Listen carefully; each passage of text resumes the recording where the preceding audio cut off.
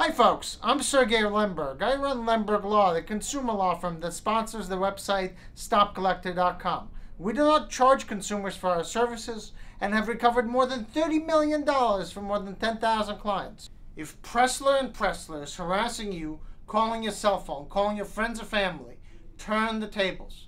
Pick up the phone and give us a call. Let me tell you a couple of things about Pressler and Pressler. They're based in Parsippany, New Jersey, and specialize in retail collections representing national credit card companies. They are active in lobbying state legislature and have more than 300 employees with 19 attorneys. They've been sued 67 times in federal courts.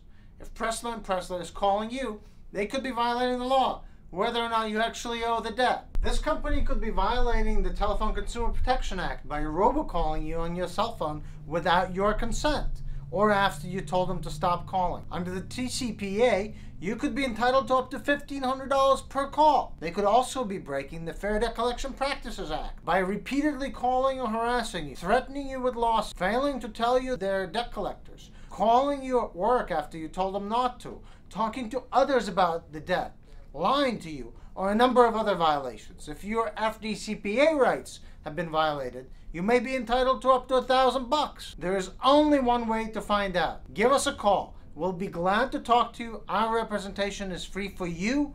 Don't wait. Let us give you a free consultation and figure out if you have a case, and we'll get you the justice you deserve.